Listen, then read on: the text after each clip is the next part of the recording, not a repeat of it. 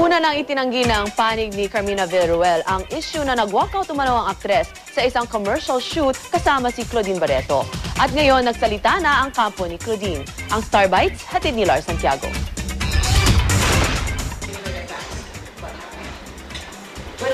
Binasag na ng kampo ni Claudine Barreto ang pananahimik tungkol sa isyung nag-walk-out umano si Carmina sa shooting ng commercial nila ni Claudine. Lumabas ang balita sa column ni Dalian Carvajal sa Philippine Daily Inquirer. Ayon sa manager ni Claudine na si Shirley Kwan, noong unay ayaw nilang pansinin ang issue dahil wala naman itong katotohanan. The one thing I didn't like, okay, that's really made me decide to speak up was because she said, if we believe the story was baseless, why speak up?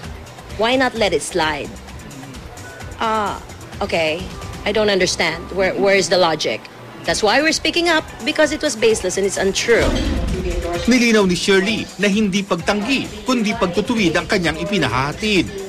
It was not a denial, it was a correction.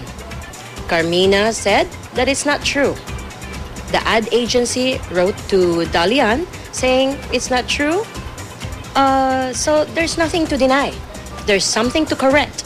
And we need to tell the truth, but she's not accepting a correction. Maging si Carmina, correction din ang hinihingi sa itinuturing na kaibigang si Dalian.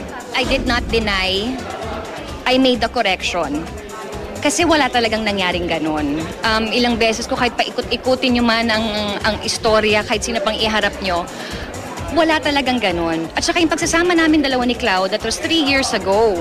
So kung totoong may nangyaring walk-out, nalaman nyo na yon. Ayon naman kay Dalian, sa column niya noong Lunes, pinaninindigan niyang totoo ang kanyang isinulat. At ito raw ay mula mismo sa isang member ng production staff sa shooting.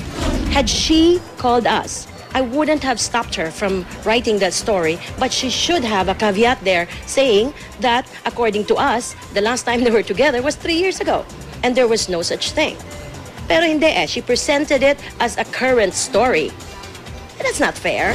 Sabi pa ni Shirley, wala raw alam si Claudine tungkol sa issue dahil nagbabakasyon ito sa Europe kasama ang asawang si Raymart Santiago.